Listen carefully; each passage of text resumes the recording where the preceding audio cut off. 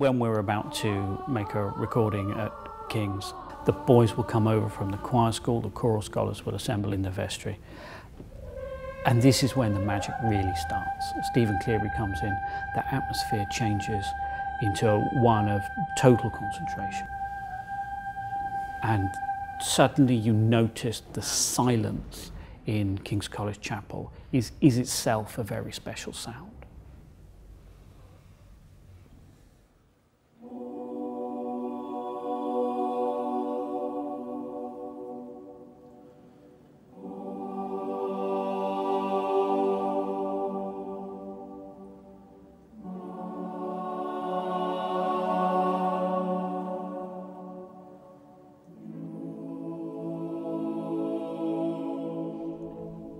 So when I started planning this journey to Rome, initially it was inspired by the tricentenary of the cello. And the idea really was to take the instrument on a journey. And King's was an obvious choice because it's a place where I first began making music. This recording also coincides with an alumni series of recordings inviting choral scholars back who played a big part in the choir. I gather this is the first one of that series, so I feel really privileged to have been invited to do so.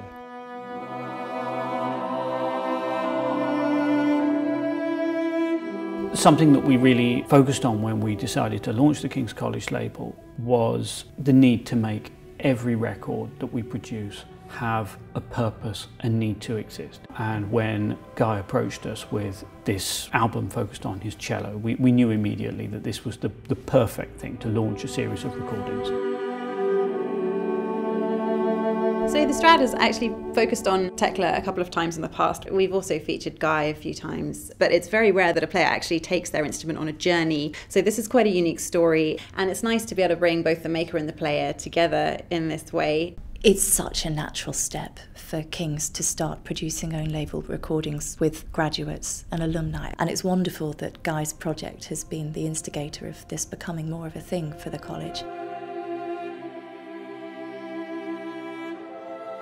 There aren't that many record labels now which spend the amount of time, the amount of money.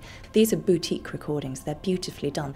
And I'm personally very excited about the idea, first of all, of listening to what Guy eventually puts out, and then what other King's alumni do later on.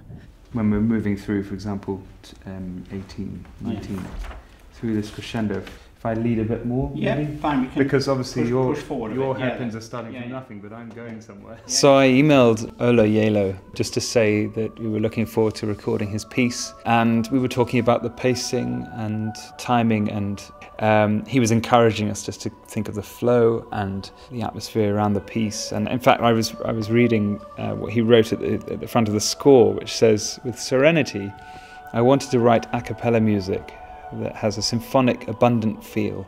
I love a warm, lush sound that can give a feeling of space and evocativeness, but still be intimate somehow. But mainly, all I wanted to do with this piece was to write something that came straight from my heart without any pretense or filters." Today, just hearing the music, how it seems to just flow, he must have been incredibly inspired when he wrote it.